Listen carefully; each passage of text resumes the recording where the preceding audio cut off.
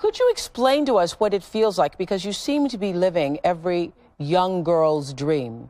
I mean, you started out, there's a Mickey Mouse Club, I'm sure at the time that was the most exciting thing. And now you have become this, really, I used the word with the audience earlier, a phenomenon. And this is all you've known. This is all you've really known. This is what your life has been. And so what's it like to be you?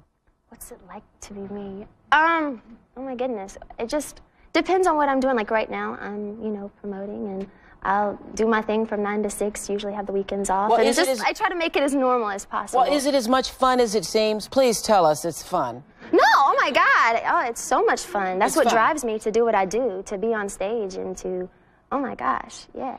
Do you feel like, and you've said this in one of your songs, do you feel like you're between two worlds, the world of the girl and moving into womanhood, and people still want you to be that little girl? I do kind of feel that in a way, I must say. Actually, the song was written for the movie, for Lucy. Right. But I can relate to the song to a certain extent. Yeah. To what extent? Tell me. Like, just me being at that stage of my life where I'm coming into my own and knowing exactly what I want and not having people have to tell me. Or, I mean, they mean well. Yeah. And, you know, I think there is a factor about me that people want to protect. But at the same time, it's about me wanting to be a woman, you know. Hello, my beloveds. Thank you so much for stopping by our own YouTube channel. I hope the clip you just watched helped you in some way in your own life.